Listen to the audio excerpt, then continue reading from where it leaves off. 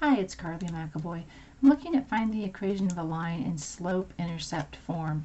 And remember that form is y equals mx plus b.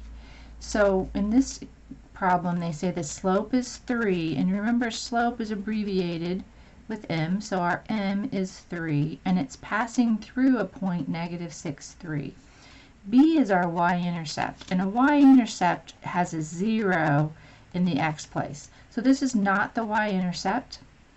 So we can find it though because we know this is our x and this is our y and that's our m. So y is 3 and m is 3 and x is -6, and we don't know what b is. That's what we're trying to find. And so 3 times -6 is -18. And if I add 18 to both sides, I get 21 equals b. And now my equation then is, instead of m, I'm going to put 3. And instead of b, I'm going to put 21. And that's the equation of a line in slope-intercept form. Let's look at another example of that.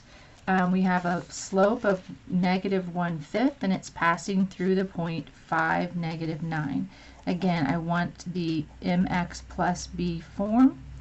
I know that this is my x and y, and they give me the m, so y is -9, m is -1/5, x is 5, and I'm going to find b by multiplying these two things. That gives me -1 plus b, and then add 1 to both sides, and that gives me b is -8.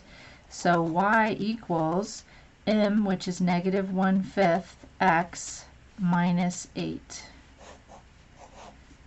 All right.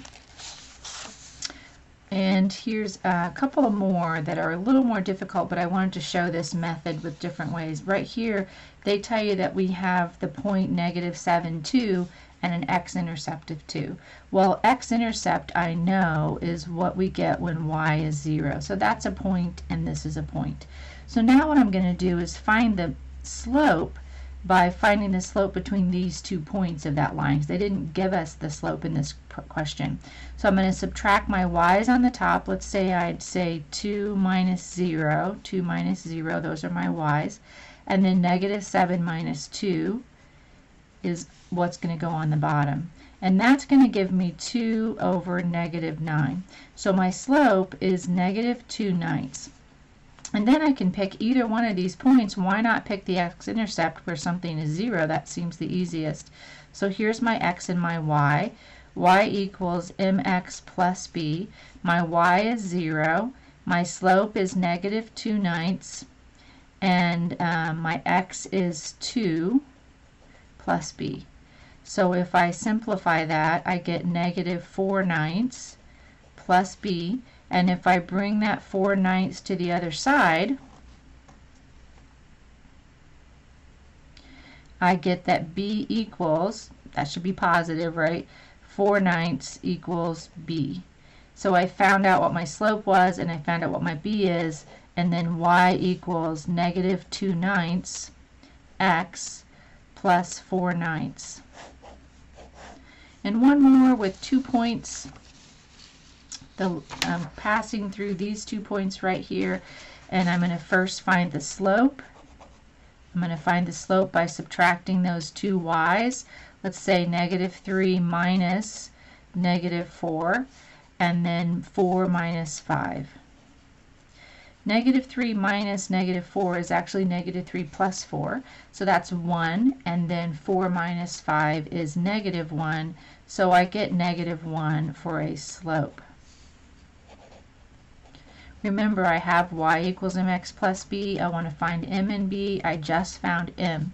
Now I'm going to go back and pick one of those points. Doesn't matter which one you pick. Let's pick this one. We have x and y, and then I'll say the y is -4, the m was -1, x was 5, and I don't know b, but when I simplify that by adding 5 to both sides, I get 1 equals b. So I have y equals -1 x plus 1, and I would just write that as negative x plus 1. All right, that's it. Thank you and have a fantastic day.